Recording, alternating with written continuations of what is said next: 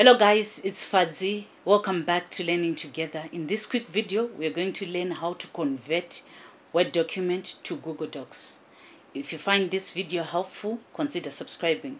Let's get started. So here is the document that we want to use to convert to Google Docs.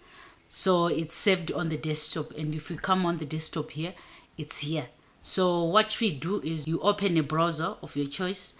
I'll open Chrome here. I'll open Chrome. I'll go to my drive. So the first thing that we need to do is to upload our Word document on Google Drive.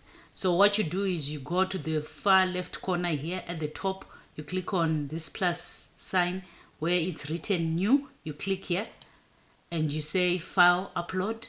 You click there. And when you say file upload, it will take you where your documents are saved. Mine is at the desktop, so I'll click it and I'll click open. And as you can see, if you scroll down here, it has uploaded. It's now uploaded in my Google Drive. Let's go to the document. I'll go to the document like this. I'll right click on the document like this. I'll go on open with. When I click on open with, it will bring out this dialog box. I'll say open with Google Docs. So I'll click here and it's opening, as you can see now. It's opening as Google Docs. And as you can see, it's now in Google Docs. It has opened. And so I'll go on file here. I'll click on save as Google Docs. So as you can see, the Word document has been converted to Google Docs.